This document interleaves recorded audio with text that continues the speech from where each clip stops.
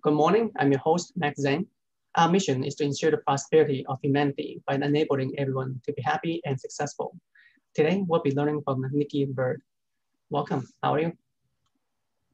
Hi, Max, I'm great. Thanks for having me. It's good to have you here. Tell us, what do you do? Thank you. My name is Nicky Bird. As you have mentioned, I am an author and a speaker.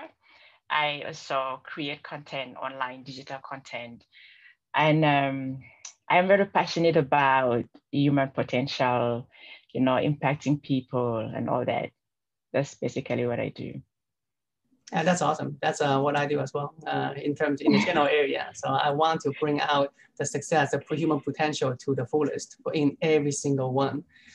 Because right now, a lot of people know that that it's possible to accomplish a lot, but then many people don't know how to achieve that. So that's why I have this podcast to unlock the secrets from successful people like you. So how did you go about becoming successful in terms of writing a book? Well, actually, let's talk about what's the book about first. Well, maybe we should first talk about how did I get there to writing a book. I think it would be an interesting conversation as well. Like you mentioned, one of the things that pulled me to your podcast and to connecting with you on LinkedIn was, about human prosperity and things like that. So when I saw that, I was like, wow, Max seems to be doing, something that I am also very passionate about. And so that is how we connected. And so in relation to how I came to write about my book, in 2016, I was laid off from a job I literally held to for dear life. I did not see the layoff coming. I thought I had time in that particular organization. I had plans. Even my boss had spoken to me about plans like 5 years ahead. So I was not nervous or worried or thinking about being laid off at all. But one day I went to work and my boss called me. I just thought we were having a normal meeting as usual, but that day was nothing normal. There was nothing normal about that meeting. There was nothing normal about that day. And at the end of that meeting, there was no job. I was jobless. I was told there's some restructuring going on and we decided to let you go. We've been discussing this for months. We didn't just know how to tell you, but there's no better way than to just say, you know what, you're going. And that was life shifted for me completely back then in 2016. And when I left work that day, I knew my life was never going to be the same again. And one of the things that I kept, when I left work, I don't even think I was thinking anything else other than just being angry. Like, why me? I had a couple of people in my mind I thought deserved being laid off, not me. I was like, I think that old guy should be retrenched, not me. I think that old man, that old woman. And I just thought I was too young for this. I kind of was feeling very entitled, but that was just the pain talking. And so weeks went by and I was just in deep pain. I would cry myself to sleep. As a single mom, I was like, if there was anyone who shouldn't lose their job, it should be me. And it turned out to be like when you buy a car and suddenly you start seeing that particular car everywhere when you drive. And prior to buying that car, you didn't quite notice that particular mic, right? So for me, when I got retrenched, every time I turned on the radio or put on the TV, I would hear news about retrenchment. That was something I was never paying attention to, but it just every time was jumping on my face. And so at the back of my mind, as much as I was, hurting and feeling so disappointed and feeling so down, I started asking the question that what is driving retrenchment? Why are so many people being laid off? Why are so many people losing their jobs? What could be behind this? And so my pain slowly started moving into curiosity. And at one point, I just wanted to satisfy my curiosity. Like, I'm just going to do some research about this to find out what is driving the retrenchment, what is driving so many people being laid off in South Africa at the time. We're now speaking in 2020, laid off has become, like because of COVID-19, so many people have already lost their jobs. So I went on the internet and I started researching just to understand what usually are the dynamics that will cause a company to lay off, say, for example, 2,000 employees in the space of less than 2 years or 3 years, and this company is still standing. In my mind, I thought, aren't people supposed to be like the lifeline of any organization? How can so many people leave a particular organization and they are still standing? I am sure something is replacing these people. Something has to be holding the position and doing the job they did. And so prior to being retrenched, I had no interest in technology. The only technology that I know or what to do with was maybe work on my laptop at work or use my phone for calling and texting. That was the only technology I knew at the time. So when I got into researching what could be driving retrenchment, one of the things that stood out for me was that technology is fast replacing humans at work. That was something I was never paying attention to. I had no clue what was going on prior to being retrenched. But when that came out for me, it became like such a passion for me to bring that awareness to a lot of people that, you know what, technology is changing work at a rate that we've never seen before. For the first time, words like artificial intelligence, you know, robotics and things like that, it jumped in front of me. I didn't even know what they were. It literally sounded like Chinese language to me. But the more clueless I was, the more curious I wanted to know what these words were and what they meant and what they signified and what they had to do with people losing their jobs.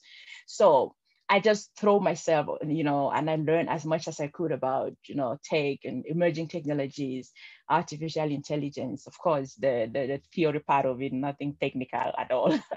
But then I started writing about it on social media. And when I would put like my findings or what I was, you know, realizing on social media, I realized that a lot of people were just as clueless as I was. And so social media became like a feedback on what, you know, needed to be done. I realized so many people want to understand this as much as I want to understand. And so it evolved from just writing, you know, posts on Facebook or Instagram to blogging. So I started a blog. I started my website and I was now writing articles about it. So it evolved from there into a book. I used to tell people that most of my friends are surprised that I wrote a book. If there's anyone who is surprised I wrote a book, it's me. Like, I am so surprised that I wrote a book. When I started out, it wasn't like I'm going to write a book. I was just satisfying my curiosity just to understand life and the world and make sense of why I lost my job and make sense of why other people are losing their jobs. And so that particular that particular curiosity led me to where I am today. So it eventually became a book. And I thought, what better title than to let people know you either disrupt yourself or you will get disrupted. So which brings me now to the title of my book is Disrupt Yourself or Be Disrupted. Because in my case, I was very comfortable in my job. I thought I had a secure position. I thought my job was secure. I'd signed a permanent employment contract, so to say. And so I wasn't worried. And so when I put a book together, I was like, disrupt yourself or you will be disrupted, because there is no neutral ground, you know. And the idea of you disrupting yourself is for you to start asking yourself, you see where the world is going, you start asking yourself, is what I am doing still going to be relevant in the next 3, 4 to 5 years? Is this position I'm in today, will the company still even retain this particular position, you know, in the next 3 years or so? The certificate, maybe if you're a student, you start asking yourself, the certificates I'm currently pursuing in school or college or whatever, is it even going to be relevant by the time I graduate, you know, and all of this. So these are the questions I wanted people to start being curious about and asking themselves the hard questions. They are uncomfortable questions. But when you ask these questions and you disrupt your own self, then you will escape being disrupted, you know. So those are the ideas that I've shared in the book. And that is really my journey on how I came about writing the book. Oh, that's awesome. Yeah, and I love the title, you know, it's disrupting yourself or to be disrupted. So, and that is very true. I mean, like, you know, and nowadays, like with so many things, different things, as you mentioned, with the technology, you know, it's just eating the world. And Absolutely. a lot of jobs are going away. So it's really important that you kind of, everyone start staying up the trend in terms of learning skills necessary to become successful in the future. And that, you know, that's something they need to put the effort in. starting by reading a book, that would be one. And so it seems like introspection is like one part of it. It's like you can start thinking about, hey, what are the things that I can start doing? So, but are there other recommendations in terms of once you introspect what you need to do? Like what are recommendations how you can go about disrupting yourself? Yeah, some of the ideas that I've shared is, the era in which the norm was that go to school, get a certificate, and get a job. That era is over. That was true in the days of my parents, I suppose, but it is no longer the truth now. And if we continue pushing that narrative that you go to school, you get a certificate, you get a job, I think that we are setting the next generation for failure. And so one of the things that I recommend is that people should start thinking outside the box, think outside the norm, think outside the whole idea of that if you go to school, the only thing you are supposed to do is to get a job. I think that as much as technology is destroying jobs, technology has also provided so many opportunities. Hence, you and I can do what we do now without necessarily holding on to a job. Well, I don't know if you have a job, but I don't. And somehow I'm still surviving. You can still be able to run your podcast online. You can be able to start some sort of an online business or anything you're passionate about and be able to do that digitally, and from the comfort of your own home. And I think those are some of the opportunities that technology provides. So for so many people, when they hear of how technology is destroying jobs, they get very frightened. But there is of course their fear is valid, but the truth is that there are also opportunities which many are failing to see, that I can still do so much using the power of the internet. I can still do so much, be able to empower myself, educate myself. Look, for example, like me, I am now in the field of, where I can talk about technology, talk about emerging technologies and their impact on work, their impact on the world. That is not something that I studied in school. There is no certificate I have to back that. But I empowered myself. I learned that on my own. And so if I could do that, then the question you need to ask yourself is that what can I, depending on what you're passionate about, what can I go on the internet and empower myself about? For some people, you may need to take a short course on that particular subject you're passionate about. You might need to learn it completely for free on YouTube or using YouTube tutorials. There is so much information out there and so much knowledge out there that I think people should not just be afraid about losing their jobs, but they should rather be looking at how can I empower myself, and depending on what industry they are in, what their passions are about. Every particular thing that anyone is passionate about, they can find a way to enhance that, on the internet. So those are some of the opportunities that technology does bring. And for me, those are my recommendations. Go online and find a way to empower yourself. Yeah, 100%. That's powerful in terms of empowering yourself. That is the key to really to be successful in anything you do. So, and then once you have that, you don't have to worry about a job. You can create and make your own job. So, yeah, so you kind of, and yeah, I've recently been reading several books myself that's kind of relevant to this. So I've been kind of reading about, one of them is called Grit, which is the power of passion and perseverance. So in terms of long-term success from throughout your lifetime, as long as you have grit, you will be successful no matter what. Because absolutely, and because you just worried about just being passionate about the things you do, keep learning and keep on doing it, never giving up. Most people give up. That's why they fail, because they give up and absolutely. They don't try. And the second book I kind of recently reading is called Growth. So it's having a growth mindset. And the idea is that it's that a lot of people keep thinking about, I cannot do this, I'm not good enough, or or thinking about the results. Or I want to become become a lawyer, versus like I want to become just want to be helping people with my skill in the law.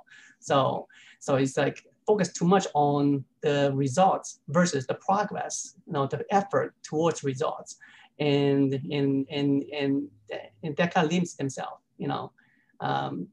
and then another book I can read is a Peak, which is talking about like the performance of a human. Like anyone can actually become an expert, a genius, if they actually have the right training. Which book talks about deliberate training. a deliberate practice. So it's very powerful. So, and that's something, some of this information, a lot of people don't quite know. And it's really important that everyone gets that message, you know, grit, growth mindset, plus, you know, the possibilities that anyone can become an expert in anything they want if they have the grit to do it. So. Absolutely. And the desire as well, like I mentioned, prior to me being retrenched, prior to me being laid off from my job, I had no interest in tech. I had no interest in empowering myself. All I knew was that I had a job. And you've just mentioned something very crucial, you know, about people at the end of the day focusing more on the results than on the process. The process is where the empowerment lies. It is where you are able to build yourself up. And how does it happen? Through reading, like you've mentioned. How many people read these days, you know, and how many people go on the internet to empower themselves? You see, especially with the young generation, they go on the internet to watch music, like go on YouTube, see the views on a music clip, then compare to views on a clip like, let's say, financial intelligence. Then you will know that we still have a long way to go when it comes to empowering ourselves. So entertainment seems to be what, you know, many young people are after, because they have this an illusion that when I finish college, you know, the government is going to take care of me with some jobs and whatever. But that is just not true. So you have to become curious, and you have to start asking the hard questions I mentioned earlier on. You know, where's my life going? How is this going to end? You know, 2 years from now, 3 years from now, how is it going to end? Reach out, find out books, find out courses online, you know, watch content online, YouTube content that will empower you, not just make you feel good about yourself and dance and all of that. Of course, having fun is good. It's good to have fun, but you have to remember at the end of the day, you need to pay bills. You know, you need to feed yourself. You need to, you know, take care of what needs to be taken care of. And how do you do that if you don't have the means? So it is very, self-improvement is very important, and focusing on the process rather than just the result is the key, because there is focusing on the result, I think, is the mindset of an employee, because, you know, at the end of the month, you're going to have so and so salary, or at the end of the week, you're supposed to get this paid, this amount of money. But when you are on your own and you're doing your own thing, you cannot have that result oriented mindset, just purely focused on that. Like, this week I'm going to have this, or next month I'm going to have this. You focus on the process, because if you don't focus on the process, growth is not going to happen. You may eventually get the results of the money and all of that, but if you don't focus on the process, I don't think growth can really happen. So that is just one I wanted to add on what you mentioned. Yeah. I mean, like, if you actually simply focus on the results, you definitely can get there sometime. Yeah. However, at the same time, it's not where your potential is. Your potential is actually so much more. If you focus more on the progress and focus on yourself and not on the external expectations. You know, if you just focus on yourself in terms of what your passion is, why you do the things you do. Like, why are you doing any of this? Why do you go to work? You know, why do you spend 40 hours a week at a job if you don't like it, or something like that? So those are things that I think a lot of people start asking nowadays. And I believe when it comes to human prosperity and human potential that you and I will talk about, for someone to be impacted by what you do, you have to focus on that process, on that progress. Because if the focus is money, few people really get impacted or inspired by just money. Someone has money. It's about the person who has that money. So if at any point in your journey, if you want to really inspire people, you have to focus on that process and that growth and that, you know, progress you are making. If it's all about money, at the end of the day, you see that people who have just money, they end up intimidating people. You know, if people have so much money without character and growth, nobody's inspired by that. But a lot of people will get intimidated by, oh, wow, okay, that's just money. But then the human aspect of it, which, you know, is the title of your podcast, I'm very much passionate about human potential as well. For me to be able to inspire someone, I need to focus on that growth. I have not attained the kind of success that I think anyone would like, oh, Nicky has this money. No, I don't. But the thing is that people are able to recognize me because of my journey, and because I have focused so much on that growth and that process, not about the outcome of the money, because I don't have the money yet. I will have it at some point. I know that.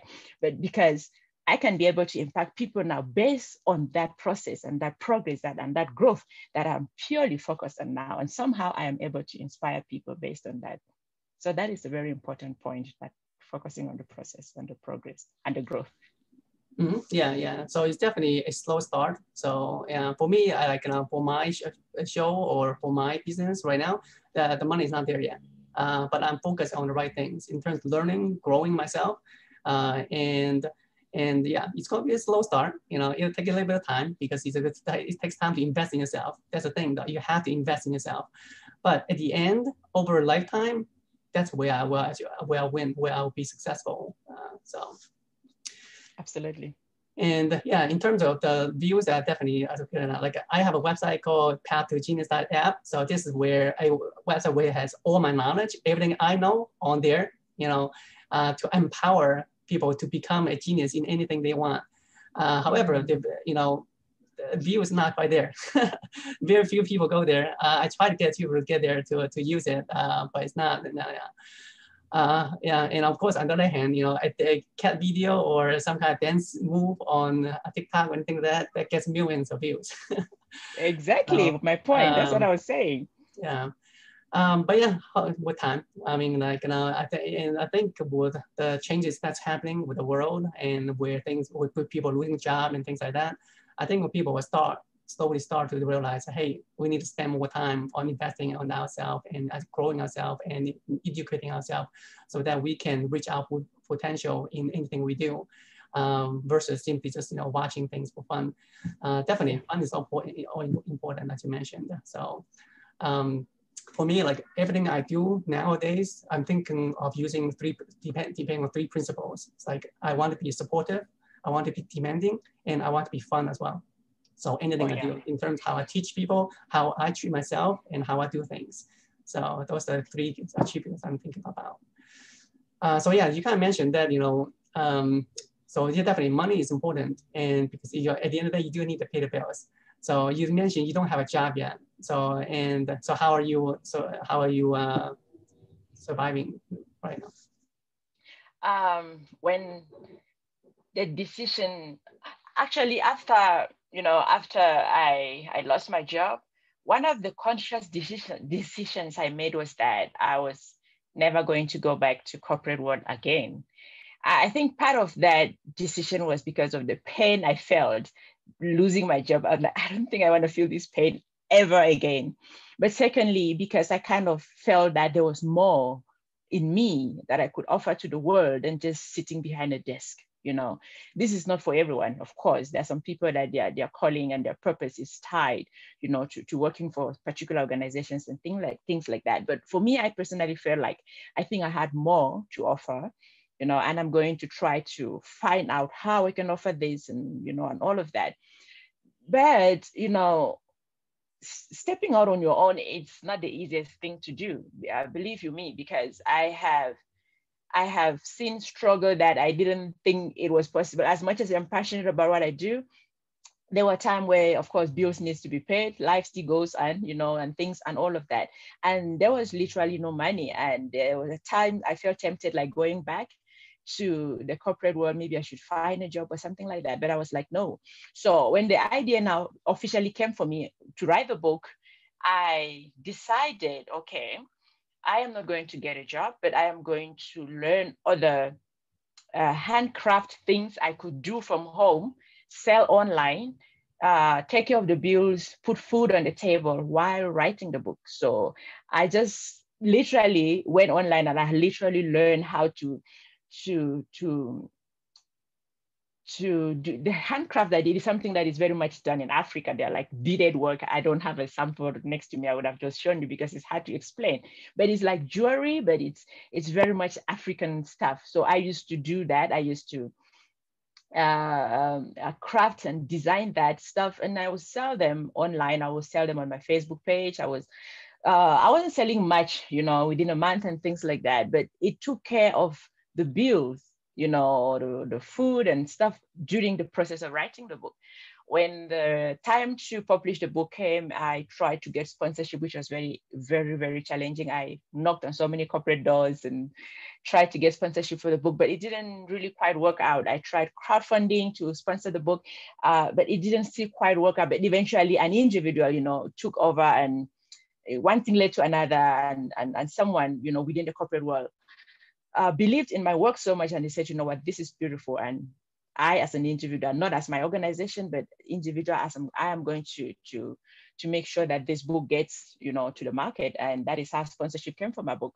So prior to that, I was just doing crafting work, and as a writer as well, there were times I did write articles for other media platforms to get paid, and just to take care of the bills, So, but when the book came out and got into the market, it was on Amazon. Then from there, like, income started coming in from the book sales of the book and things. And then I started getting invitations for speaking engagements as well. So that was another source of income. Now with COVID-19, that is a different story because there are no conferences happening, and so that has kind of also shifted on my part. But then one of the things I wanted to improve on myself was, I told myself, okay, conferences are not happening. And a big part of my income was coming from that, part. But what more can I do? Because now I realize this journey of disruption is constant. It's not like you disrupt yourself once and you sit and you think you're done. No, with what COVID-19 is doing, everyone constantly have to, ask the hard questions and disrupt themselves. So I realized that I needed to do more work, to have some sort of income coming digitally. And so I converted my website to an e-commerce platform where I could sell the books via my own website as well. That was something I wasn't doing prior to COVID-19. And also put some other just things, even like t-shirts, to sell from my website.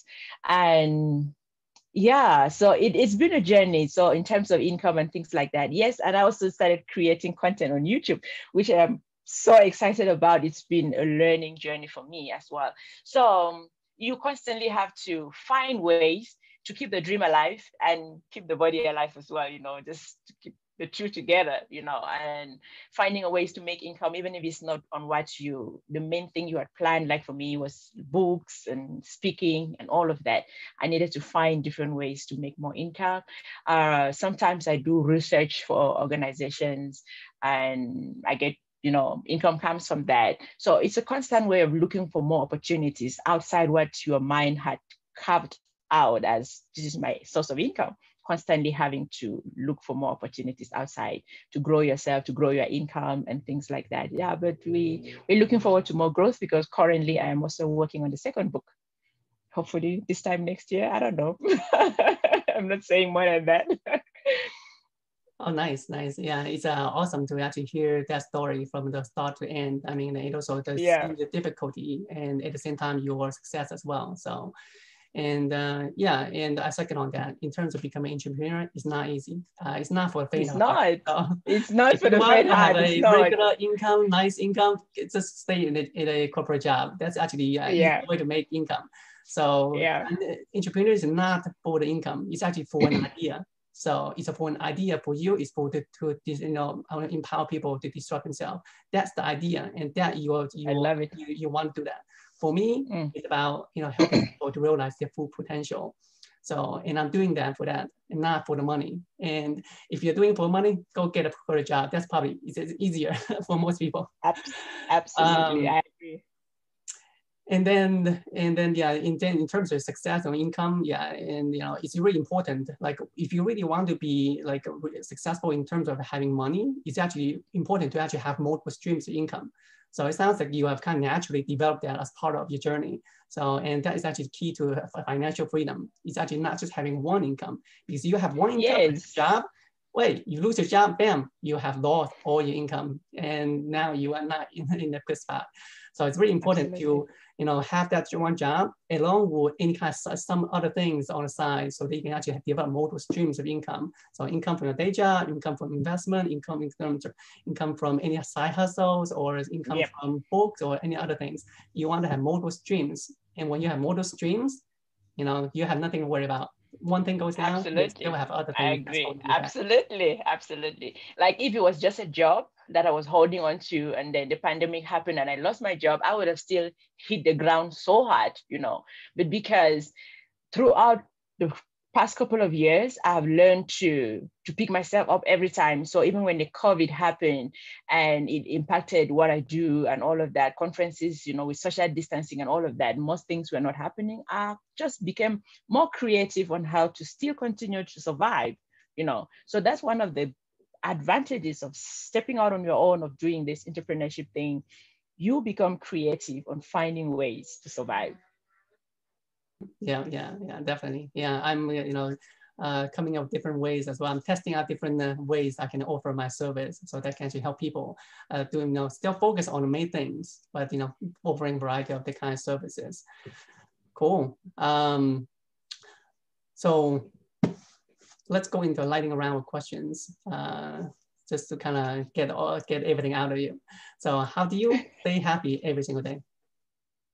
No, no way. No, that days I cry myself to sleep. No, no. I think that happiness is not the goal. I don't think my goal is to be like happy every day. I want to be happy most of the days, of course. I think I'm pretty much a happy person, but then you don't become a robot to the point where you don't feel, when life throws all of these rocks at you and you just like, what, I don't feel anything, no, things happen and it gets you down. Sometimes your plan, things don't go as you plan and it gets you down. So I am not happy every day. I think for the short answer, no, I'm not happy every day. But I love it. I won't change anything about that. Yeah, I think it really depends on how you look at happiness. So for me, it's really more of a skill where you can actually can become happy every day if you choose to. So it becomes a choice. Rather than not necessarily you don't actually feel anything, you still feel it, but it's your choice on how you want to handle it so that you can become happy again as soon as possible. Or you can Yeah. stay sad if you choose to. Well, I think we're saying the same thing. Is when I say I'm not happy every day, I recognize that moment when I wasn't happy. I recognize that moment where I had to cry over something I thought was going to come through and it didn't come through. So that moment, even if it lasted 5 minutes, wasn't a moment of happiness for me.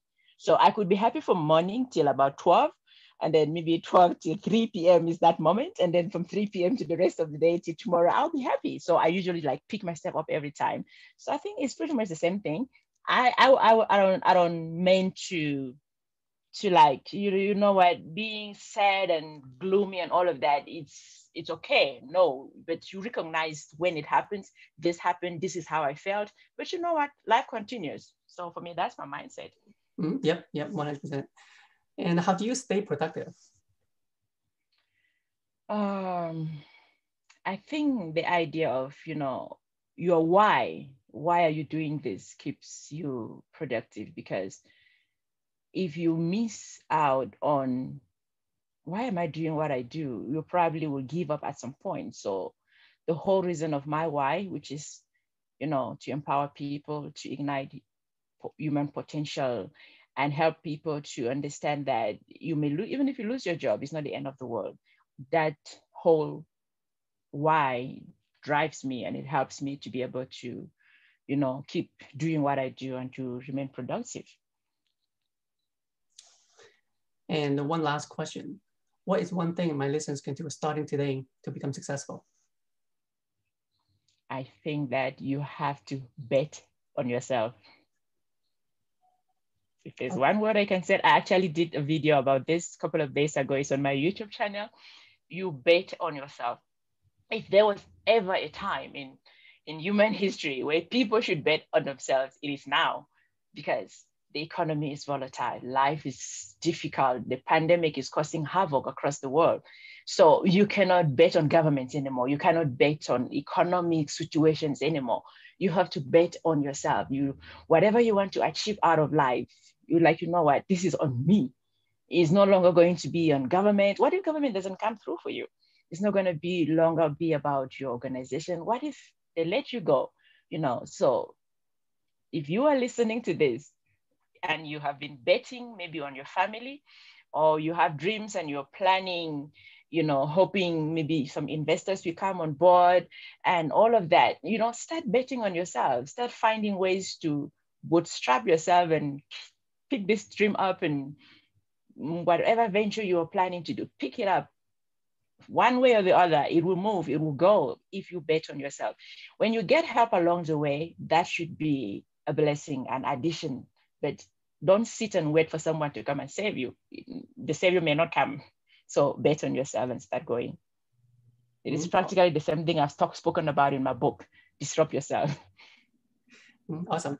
Thank you, Nicky, for sharing your life story and expertise to help others prosper. Thank you so much, Max, for having me.